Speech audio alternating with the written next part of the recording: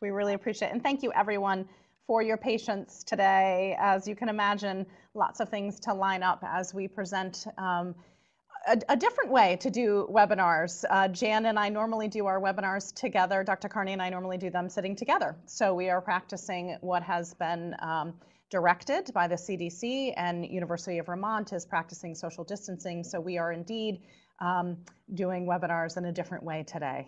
So thank you everyone for your patience as we got ready. Good afternoon. Thank you for joining us as we continue to learn about the emerging and rapidly evolving situation surrounding COVID-19 and the coronavirus. My name is Nicole Lewillier-Fenton. I work with the Continuing and Distance Education at the University of Vermont. We, of course, at the University of Vermont are following all of the updates about COVID-19 with concern for everyone affected, and our hearts go out to all of the people who have been impacted. We are absolutely in a challenging time. We're all reinventing how we're doing things a little bit, including webinars today, and I'm sure many of you are adjusting to working remote and remote learning and a new way of doing things, even though we hope this is certainly very temporary. So Dr. Jan Carney is with us today, and we're so thankful that she is here. She's an expert in public health, a former commissioner of health for the state of Vermont. Dr. Carney, thank you for taking the time to be with us today. You're welcome. So I'm going to get right into the presentation, but just a few little housekeeping notes for you all. You've seen the chat box already. Thank you very much for letting us know when you were hearing Jan and a variety of different things. I will do my best to keep an eye on the chat box. We also have a team of folks helping us to answer your questions. We have Dr. Victoria Hart, who is also on the public health team, who's answering questions. And we also have Kelly Baldwin, who's also joining us, helping to answer and put in links to different studies and different things that we may be talking about throughout the presentation. And also, there are live links in this presentation. So as you're seeing this through Adobe Connect, you can click on something in the presentation and go to what we've linked. And we will record this, and we will share this out, and it will be on UVM's COVID-19 information page. So again, we'll do our best to keep an eye on all of your questions today. So really what we're talking about today, there's so much information, as we all know, and it's a little hard to step back from it sometimes, as it seems to change by the minute. But really what Dr. Carney wanted to talk about today is the science of social distancing. And Dr. Carney is an absolute expert on the topic of public health, as being the former commissioner of health for the state of Vermont. She is our associate dean for public health and health policy and the senior advisor to the dean, and runs the public health programs, our Master of Public Health program, which is an online program out of the Larner College of Medicine. So let's talk about, Jan has put together a pretty robust agenda for us today. Status of what is happening across the United States and in Vermont as well. And really the questions that I think we're all grappling with and trying to understand: how do I keep myself safe? How do I make these changes to hopefully keep my family safe, people around me, and my community as well? And what is social distancing? We've heard a lot about it. There's been a lot of explanation. Jan will walk us through the science of that and the data backing up why we are doing this and why we are being asked to do this as a community. Flattening the curve, I think many of us have seen this information. Dr. Carney will go into more detail. And then one of the things that I think is incredibly important is, where should we be getting our information? There's so many different things that are happening information-wise. It's hard to know what you should be listening to, and Dr. Carney will advise what are really the sources that she recommends that you pay attention to. So Dr. Carney, I'm going to let you take it from here. Okay, thanks. This is the source I'm going to come back to over and over again. It's the CDC. They have a full website. Here at UVM, we have a website, and it links you also to the CDC and uses the highest quality information. So again, I recommend CDC, our own health department, first and foremost, the World Health Organization, and I'll give you a couple others that I think have a lot of really high quality information. This is the global situation, and this is from Johns Hopkins University, and they report this live map. And when you look at it, you decide how often you want to look at it, because it's a little scary, and it does reflect the global spread of COVID-19. As you can see, the numbers have increased and continue to increase. This is one source that we also have on the UVM website for your information. Great, thank you for that. And it's changed quite a bit since we did our webinar a few weeks ago as well, as had the information here in the United States. So this is from the CDC, and they update this. I think they do this at about noon every day. So you can go on their website, and they have a map of the United States, and you can see kind of which states have been most heavily affected. It's also influenced by the availability of testing that may vary, and it's varied in the United States, and other countries have done a little bit more testing. People are working all across the United States, the CDC, individual state health departments, often with hospital labs, also to try and increase the availability of testing for people who are ill. And here you can see the map. New York and Washington State and California have been severely impacted. We do have some cases here in Vermont. This is not surprising based on the pattern that we've seen coming across from China and Europe and now in the United States. Mm-hmm. And this is the health department website. Also for those of us here, I strongly recommend that you go to their website. They also link back to CDC for some of the national data. You can see they have 19 positive tests. This is changing every day. They've conducted a lot more tests that are negative. And then they're monitoring people. People who have an exposure to somebody who has been diagnosed with COVID-19 or have returned from travel in the past 2 weeks. And so the health department has complete guidance on what you should do, and they update their website all the time. Great, thank you for that. I think it's helpful for folks to know where you're looking, you know, what sites that you're going to, Dr. Carney, to find out the latest information. So that's helpful. And I think we've heard a lot of information as to how we're modeling some of the behavior and the social distancing because there's evidence that this has an impact. So why don't you walk us through the information that what we've learned from previous pandemics?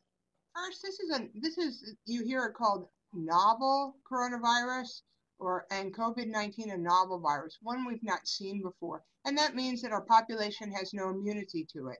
So that's new, and we don't understand some of the elements of exactly how contagious people are and what the future spread will be and for how long.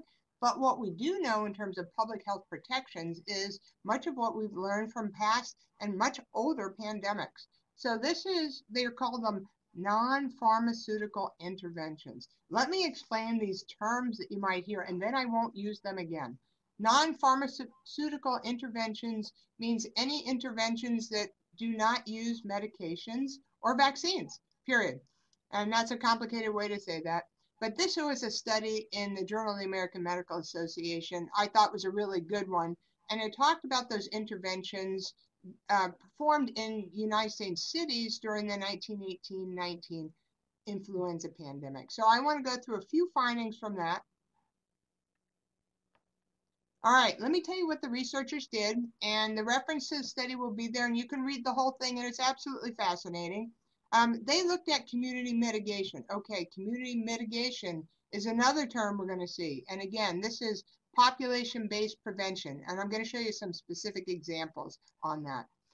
In 43 cities during 1918 and 19, and their question was this variation between cities in the number of deaths or the ultimate bad impact related to the pandemic, related to the timing and the duration and the use of these different approaches. And they looked at 3 major categories: closing schools, canceling public events, and isolation and quarantine of people who were ill. They went back and they did some epidemiological and statistical analyses of historical information. They used census data to look at mortality, and they found a total of more than 115,000 deaths, excess deaths. That means deaths over what you might normally expect in a given year in those 43 cities, which reflected about a little more than 20% of the entire US population. So I'm just going to show you one chart to show you sort of what was the most common thing that was done, because this is really important when we look at the results. Some of the things that they did, and you can look at the percentage of cities that did these for more than a week, for a week or more. And school closure and bans on public gatherings were the most common in about 80% of the cities. And they did them for, on average about 4 weeks, but anywhere between 1 and 10 weeks. And let's see what the results of those were. Okay, the school closures and bans on public gatherings. There was a significant reduction in deaths from the pandemic. And doing this earlier. So when cities did this as soon as they possibly could, it led to an overall total number, reduced number of deaths, and that peak was lower, meaning the absolute number of people who were impacted, made ill, and severely ill, and died. And then the longer they did that, and this is, remember, this is more than 100 years ago. So it's not the specific length of time, but the principle here is that the longer they did it, if they did it for, on the average 4 weeks, but there was a difference between 1 to 10 weeks, the longer they did that, the fewer people died. So this is really important when you think about the kinds of things we're doing right here in Vermont. We're closing schools. We're closing bars and restaurants. So people can still get takeout meals, but we're not having people congregate together. We are limiting visitor access in hospitals. We are severely restricting access in places that are nursing homes, long-term care facilities, assisted living, where we might have older people who we know with COVID-19 are more vulnerable. Right. And one of the things too, that it's obviously helping to alleviate some of the stress on our healthcare workers. So can you talk about that a little bit, as to social distancing is thinking of the greater good, but there's a whole other population of folks here that we haven't mentioned yet today, and that's our healthcare workers, and the stress that this type of situation puts on them, and how social distancing can help them as well. Yeah, what you're trying to do really is, through these different examples, and I'm going to give you some more examples, is you're trying to reduce the amount of infection spread in the community through all of us. And that reduces the number of people who need to get health care, whether that's doctor visits or nurse practitioner visits or hospitalization. And that reduces the overall stress on the healthcare system. So that is one of the important goals here. And I'm going to show you a graph that kind of illustrates that also. So this community mitigation, I mentioned that, and it's actions that persons, individuals, and communities can take. So we're looking at individuals and population. That's the public health part, and it's just to help slow the spread of respiratory viruses. So these NPIs, and again, we're going to start calling about these as social distancing and flattening the curve in just a minute, but there's three general categories: personal, community, and environmental. And I want you to think about that, because people think just about a virus, and this is a new virus, and we know we don't have immunity to it.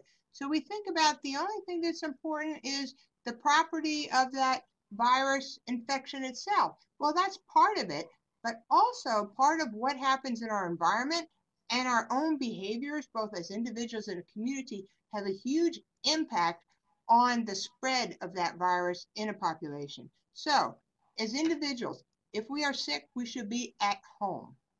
And we should not be at work. We should not be out. We should not be at the grocery store. We should be at home. If we're coughing and sneezing, we should cover them. These are the kinds of things that we tell people every year to do about the flu. We should be washing our hands often.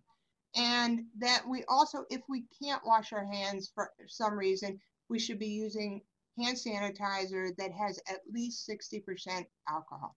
Right. So in our community, the big thing here is creating space between people. People at work, social distancing. So when we're at work, people now we see who can work from home are working from home. That's great. What that does is that protects that person, and also there's fewer people in the work environment. So those people aren't close to each other. So that's social distancing at work. We're temporarily closing schools, postponing large events. The principle here is crowds. We don't go out where there's a lot of people. And as individuals, as I'm going to say over and over again, try and stay 6 feet away from people. Environmental, what does that mean? Surfaces that are frequently touched. The big one for everybody is cell phones, right? and we look at our keyboard, our mouse on our computer, the door handle to wherever we are, those kinds of things. And you can think about those. Keep them clean. And that's an important environmental thing. The National Institutes of Health, and there's been on the national news some information about how long does this virus really last? Mm-hmm. And it may vary from, depending on the surface, it could be from hours to even a few days. And so, but that's, you should focus on how you don't have to worry about whether it lasts 3 hours or 12 hours because you're cleaning that surface on a regular basis. Mm-hmm. Yeah, I think those are really great tips that we had heard also from Dr. Gleason and from you, Jan, as well, when we talked about this a couple of weeks ago. And so many of those things are still the same. I'd be curious to see too, I've seen a lot of folks be thinking of, can I go into that store to go get milk? Is that how extreme should we be understanding the distancing and the social distancing? Do you have any thoughts on that? Yeah, I mean, and we have to just step back and I want to get to, we hear all these different things and what we believe, and there's a lot of rumors out there, but let's use some common sense. So if your previous habit was to go to the grocery store every day, you might want to stop and say, maybe I'll just go once a week. And we don't all have to go at the same time. Saturday between noon and 3 p.m. might be very, very crowded. So think about, there might be different times. Some of the grocery stores are actually changing their hours, but because people have been buying quite a lot of things, so they don't have to go so often. But just, again, some common sense about some of these things. Great, thank you. That helps to feel a little bit more reassured to hear you say that as well. And I hope that does for many of our folks at home too. You've touched on these different things, and I know we're seeing a few questions come in through the chat box as well, really clarifying what you mean by sick and what level, fever and some of the symptoms related to coronavirus and where people, what advice that really the physicians and the CDC is giving to folks if they're concerned about their health. The symptoms that we're talking about here are the most common symptoms, but they're not necessarily the only symptoms or the symptoms that everyone has, but a fever and a cough. Sometimes people get short of breath, but fever and cough, it's kind of flu symptoms. And some people, I say, oh, well, you just have a fever and a runny nose, you can come to work, right? I'd say wrong. Err on the side of, is it a bad cold or is it getting worse? Stay home. Stay home if you're sick. And then we say that is the one time, if you have a mask, that you can wear it. And you would have to be mindful of the people who are in your household. So maybe you stay in your room and somebody brings food to you, as an example. But really kind of isolate yourself. Stay home if you're sick. Err on the side of doing that.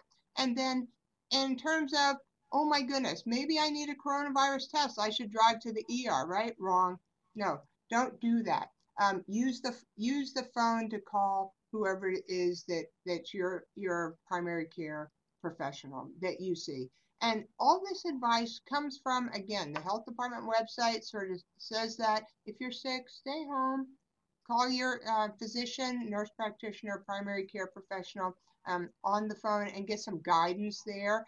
The vast majority of people who have this infection actually can stay home and take care of themselves at home.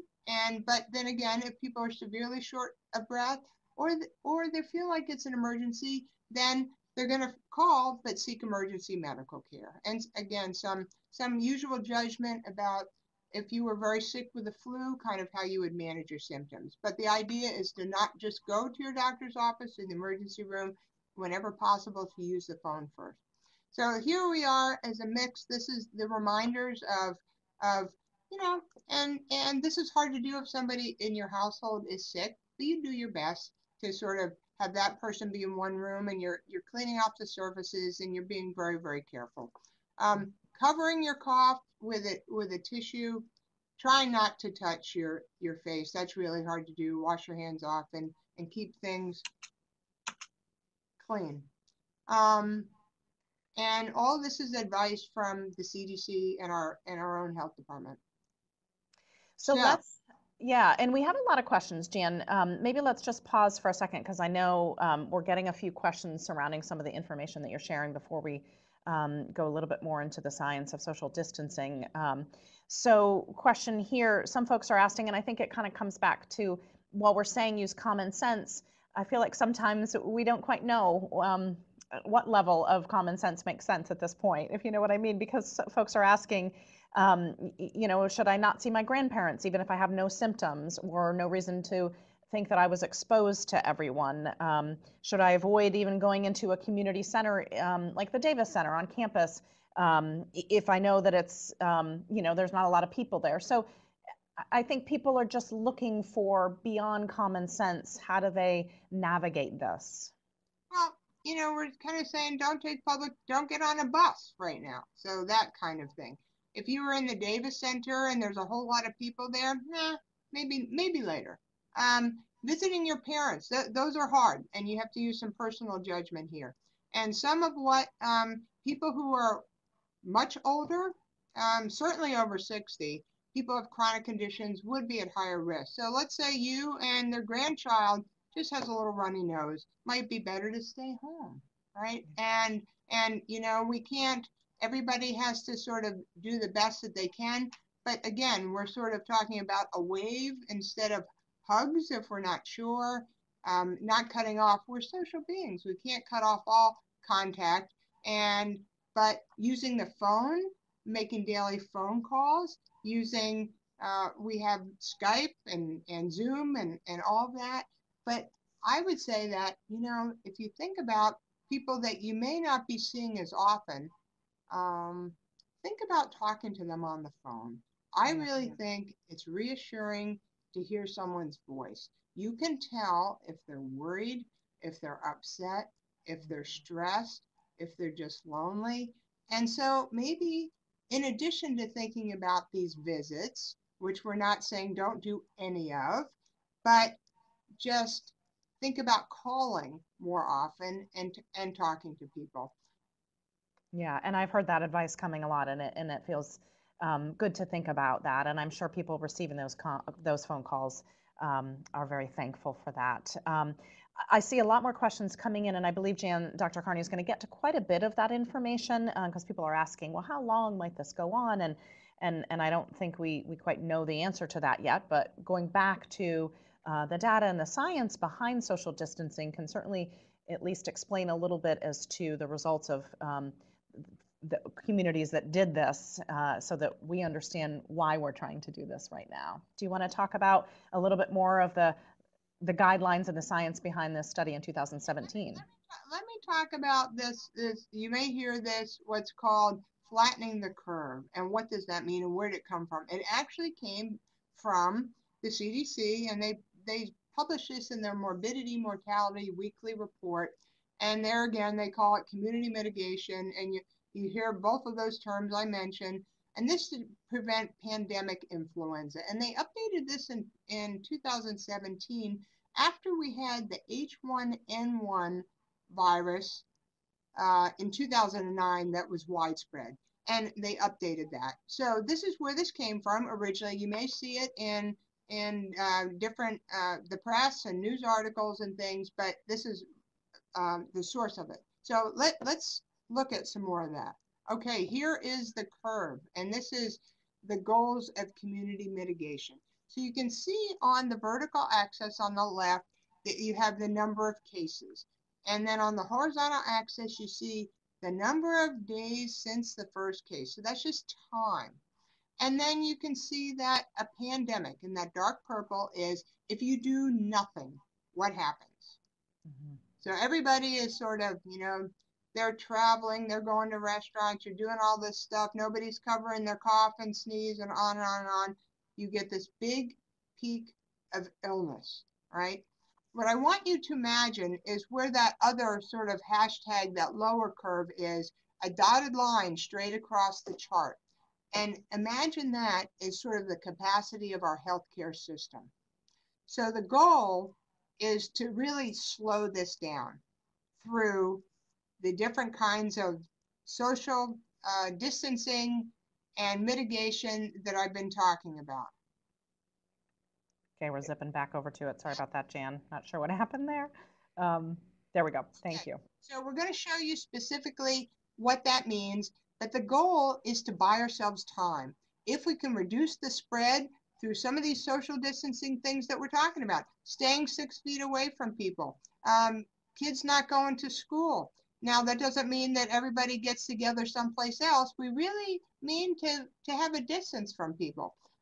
We are being careful with people who are vulnerable populations, and that might be older people in our family, certainly people who are ill in the hospital or in assisted living or long-term care facility. So the idea is if you put these into place, you reduce the overall number of cases of illness and their associated health effects.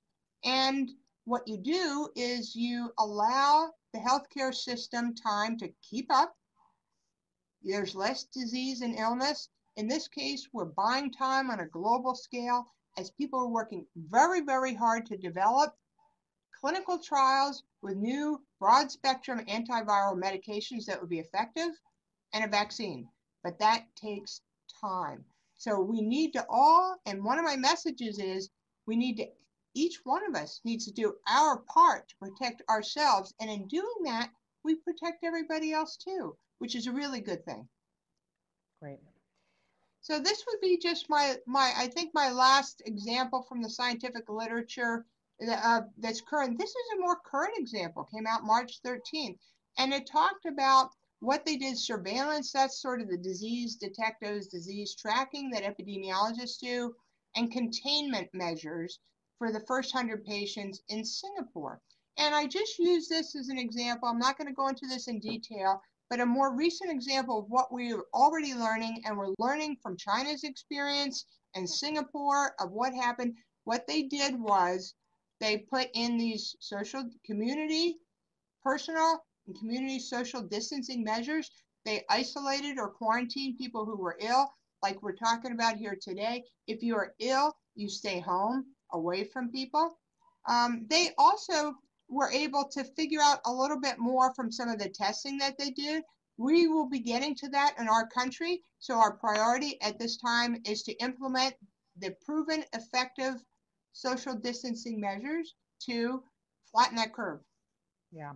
And I know lots of people probably ask you this throughout the day, and we've had this question several times from folks in our chat box today. How long will social distancing go on based on the evidence that you've seen of previous instances of implementing social distancing? Let me tell you at this point what I think we know and what we don't know. We know that COVID-19 is called novel coronavirus. So it's a new virus, it's an emerging virus, it's one we haven't seen and our immune systems haven't seen. So it's new. We also know that we have proven effective strategies that can contain pandemics. We've learned that from 100 years ago. And we have new evidence from right now from the situation with COVID-19 in China that these same kind of containment and social distancing measures continue to work. So we know that. The comparisons, however, between influenza and COVID-19 have to stop there because they're different viruses. And we don't know yet, I don't know of anybody who can predict how long this is going to go on. So we say that we're doing this for the short term, right? And then we know that our public health system, whether that's here in Vermont or in the CDC, is measuring how this is going in the United States. People are also watching China very carefully because we know that their peak has passed and what might happen or not as they kind of relax some of those social distancing measures that they've implemented in their population. So we're learning. Influenza, typically seasonal influenza, maybe tails off in the spring. We don't know whether this will happen with COVID-19 or not. So do we have to be, how can we deal with that? I think we have to be confident that we know the science. If we all do it, it will help protect us individually, protect us as communities, entire states, and our nation. And we have to understand that these things do work. but we also have to be comfortable and patient that we don't know exactly yet for how long we're going to have to keep doing them. Right, and change some of our behaviors. I know this is a hard question to answer, but wondering what will be the things that will signal that we can start to loosen some of these restrictions and the mitigation that we're doing. A slowdown of cases being confirmed is probably one obvious thing, but what, from the public health perspective, what will give us the signal that we are coming out of this potentially? I think we'll look, I mean, I personally will watch what's happening at the CDC. And when we showed you that map that was going on, and we follow that, and you see, and they're tracking this across the country and in every state, and see what is the pattern. Have we hit our peak here in the United States? Are different states having a different timing? You know, different states are doing similar things, but a little differently. And I think that we'll have to wait and follow that very carefully. We have a question too about, is Vermont doing enough testing, and how do we know that the Vermont numbers are accurate? The testing has been across the country, in our country, limited. So testing is currently at the guidance of the health department and individual healthcare professionals. And it is for people generally who are ill. And that there may be some others, but that's been the highest priority. And I think that you can have confidence in the accuracy of the testing, but I think that most experts would say that we have a limited number of testing done. It's likely, because we saw the numbers of how many people are being monitored, that certainly we could expect to see more people diagnosed with this in future days. Yeah. So we've been talking about social distancing quite a bit, and the science behind why we are being asked to do this and follow this. Maybe just go back, and we've talked a little bit about, you know, if you can go in and go get milk at the store, and what does that look like, and visiting parents and grandparents, or play dates in the park. You know, I think a lot of parents are struggling with trying to understand where is that distance and comfort level for their children and their families. Walk us through some of these recommendations, and this is also coming from UVM and from the University of Vermont Medical Center as well. This is from UVM, but this is on the CDC, and this is from the CDC on the CDC website. Just what does this look like, and what's the rationale for that? And it has to do, if someone didn't cover their cough or sneeze, you know, staying away from people. We're asking people to, you know, if you are ill, stay at home, and that you want to stay a safe distance, really away from people who are coughing and sneezing. But that's kind of and why are we saying these kinds of things? Let me just go back to another thing that we don't know. And when you don't know, you can go ahead and take protective action, and then it doesn't matter. So one of the things that's currently under study is how long and how infectious people are in the time before they actually get all the fever and the coughing, for example.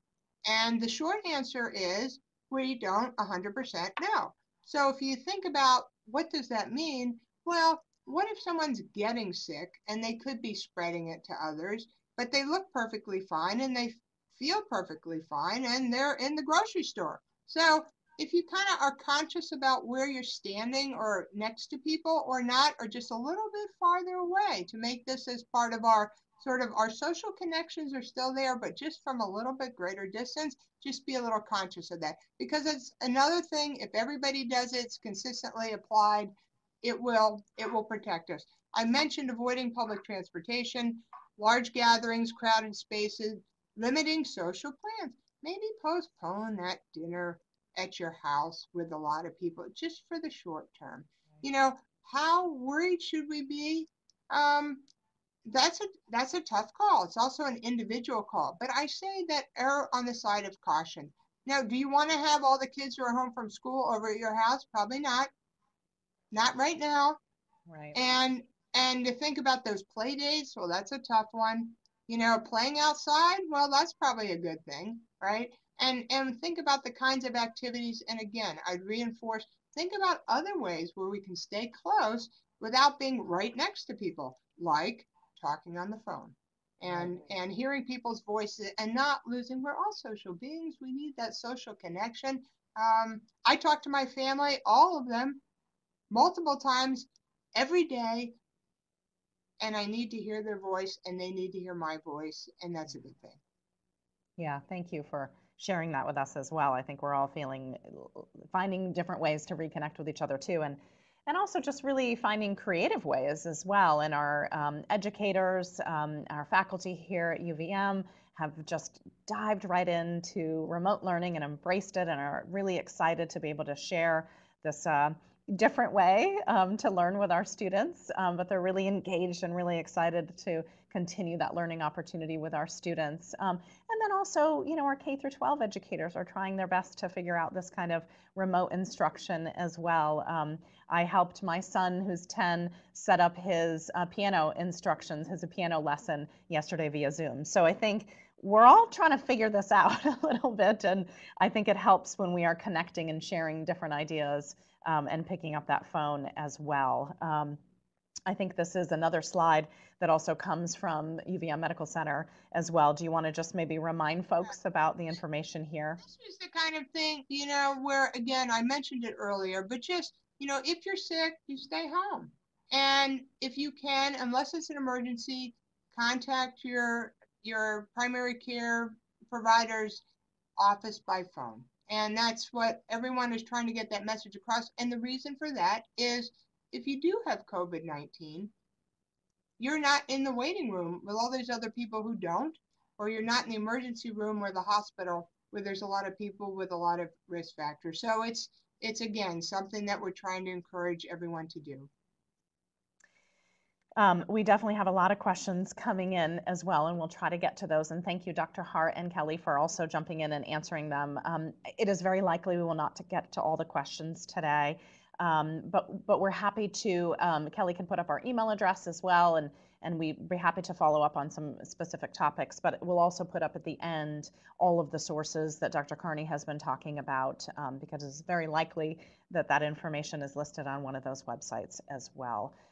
We've been talking a lot about the new norm for right now in workplaces and remote learning for our students here at UVM as well. And I think it's really great to think about just doing things a little bit differently when you see someone. It's not that we are avoiding that kind of connection with people and saying hello. I think we need that right now, but just thinking about doing it a little bit differently. And that's really what this slide is communicating. Is that right, Dr. Carney? That's right. That's from the World Health Organization. So figure out your own personal style for the short term here. Right. And then these are true to being a faculty and a professor here, Dr. Carney. This is our takeaways for today. We're all teaching online every chance we get. But the science of social distancing is compelling. People ask me all the time, is there really evidence that closing schools and limiting public gatherings works? Yes, absolutely yes. Very powerful. And what we do to protect ourselves will prevent us from getting sick in many cases, but the big thing is it also protects other people from getting sick. And I think that's huge. That's really, really good. So if we do all these different things for ourselves and our family and our friends every day, we're also going to protect a lot of other people and keep them from getting sick. And that's a great thing. And if we all do this, the principles of public health is everybody must be all in. Everybody has to think about, take it seriously. We want people to take it seriously, not panic. Do what you're supposed to do in the short term while we're trying to see where things are going and how fast they're getting better. But if we all do this together, we can flatten that curve. There'd be less illness in our community, less strain on our healthcare system, and better outcomes in the long term. Yeah, absolutely. Thank you for that. And we're in no means trying to diminish, how people are feeling and anxiety and concern that people have. But I think this poster also comes from the Department of Health, and it's just thinking of reminding us to take a deep breath, Yeah. We'll make it through this. And wash your hands and just go back to some of those real preventative measures that Dr. Carney has shared with us. Is there anything else you wanted to say about this in particular? To keep calm, that's someone says keep calm, and everyone's saying, well, how do I do that? Well, the first thing it is just take a pause. Our brains are wired to we react, and sometimes when you get all this information too fast, we just react. And so how do we do that? Pause, think, remember what are the things we're supposed to be doing, and try to do them. One of the things I would mention is the information overload, if I could, that there's just too much out there. And I suggest to people, in addition to looking at the places that do have the highest quality, evidence-based scientific information, don't watch all the news feeds 24 hours a day. Sort of pick your times, but as a constant source of everything's changing very fast, it's a bit too much for people. So give yourself a break from some of that, and so that you can develop strategies for yourself and your family and your household to protect yourselves. So this is the evidence-based information. The CDC, as I mentioned, the health department, the World Health Organization has some great information. It also has the myth busters, which are really good and kind of fun. So you might like those. The New England Journal of Medicine, reputed famous medical journal, has a great summary of the most current scientific articles. And I thought there were a couple of recent articles from the New York Times that I thought were really good, and they linked back to some of the scientific studies and these sources, the flattening the coronavirus curve, and the wondering about social distancing, because everyone's struggling with this. It's hard, but my message again is if we're all able to do it, it will make a huge difference. And we also wanted to share, there's a lot of information on the University of Vermont's website as well. And so if you are still having questions related to remote instruction, contacting somebody, there's a variety of questions. They've been collecting a frequently asked questions page, and those probably change daily as more questions come up, because we are also trying to evolve and take in as many questions and find the answers. We don't always know the answers right away, but I know the communications team at the University of Vermont is working diligently to try to keep everyone informed, and this is very much on the top of everyone's mind, and the concern and well-being of all of our students and our faculty and our staff here at the University of Vermont. And also the University of Vermont Medical Center has a page as well. And so those are two other sources if you have specific questions about University of Vermont. Also the Medical Center has some good information too. And so also back to Jan's point, pick up the phone and call. I think that folks would love to actually be able to answer some questions over the phone as well, and have that connection with folks also. Jan, we do have a few questions coming in. And again, I apologize, we're not going to get through all the questions today, but thank you, Dr. Hart and Kelly, for answering many of them for us. We've had this question quite a bit, but what are the differences really between the symptoms of common cold, flu versus the coronavirus? They can actually overlap. So I guess I would be very reluctant to say, if you have these symptoms, it's just a cold and it's not going to be anything else, or this, it's COVID-19, because the like in this way, sort of, there's general symptoms, like when people have the flu, they might get a fever and achy, and then they might have a cough. In this case, some of the symptoms are non-specific. So I think that we have to have a very low threshold for what we define for ourselves as being sick. If you have a fever and just a runny nose, I'm not going to tell you that's just a cold. I think you should stay home, isolate yourself. If you need to, call your physician or nurse practitioner or whoever it is you're seeing for primary care. Here's another good question. As you've been talking about thinking of some of your daily routine, or taking the bus or not taking the bus, we have a question here from Tori, I believe, that says, do you foresee transit being restricted within the United States? I can't answer that. I'm following this just like everyone else. Everyone else is. I think that we are, in terms of, travel and things, that we've become more and more cautious about where people are spending lots of time together. And I can't answer any more than that at this time. There's another question too that I think has been on the minds of many people. There's lots of reports of people being unable to be tested. I'm not sure if you know the answer to this, but the question too is where the test's made and how about the distribution of the tests so that we can get more out to the communities that need them. Well, right now, I mean, if everyone just wanted to be tested, I'm not sure that would help us understand any more about the illness. So I think we have to go back and say, we know the entire United States has had struggled with having adequate testing for healthcare professionals. And I think that those priorities are determined by people calling in when they are sick with the symptoms and determinations, judgments being made with the person who is your physician or nurse practitioner about your illness and do you need to have a test. And at this point in time, I think that's the best use of the testing that we have while everyone is trying to increase that testing. Because on a large scale, as that testing becomes more and more available, there will be more and more studies, you call it surveillance disease tracking, to better understand within households how this is spread, other things that we really, has happened very, very fast that we're not yet able to do. But just for the short term, the tests that we have are being used in excellent priority order through health professionals.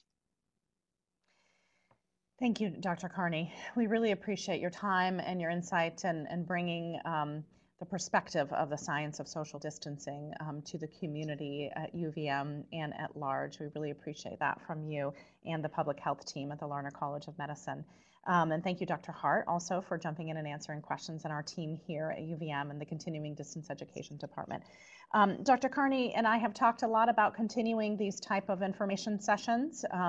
And so I'm not sure yet how regular we will be doing them. We'll touch base again and talk about the next topic that would be relevant to share with the community. If you have ideas for topics and things that you're really interested in learning about for our public health team at the Larner College of Medicine, why don't you send us an email, and Kelly can put our email up again. And we'd love to hear from you. What are the things that you're concerned about? What are the things that you're thinking, and how we can help to collect that information and present that to you with our experts here at the University of Vermont as well, and the College of Medicine. Thank you, everybody, for joining us today, asking questions, staying safe, considering your habits and what you're doing and how you can impact the greater good here in our community. That's really important, as we've heard many, many times from Dr. Carney. We'll sign off for now. Thank you again for everyone joining us. This has been recorded. We will post it up on UVM's website, and we will share it out to everyone who has joined us today. Dr. Carney, we can't thank you enough for being a voice of calm amongst this. We really appreciate your time today. You're welcome. And I'm sure we'll be hearing from you again. Have a wonderful afternoon. Stay safe and please stay healthy. And we look forward to sharing more information with you in the next coming week or so. Have a great afternoon.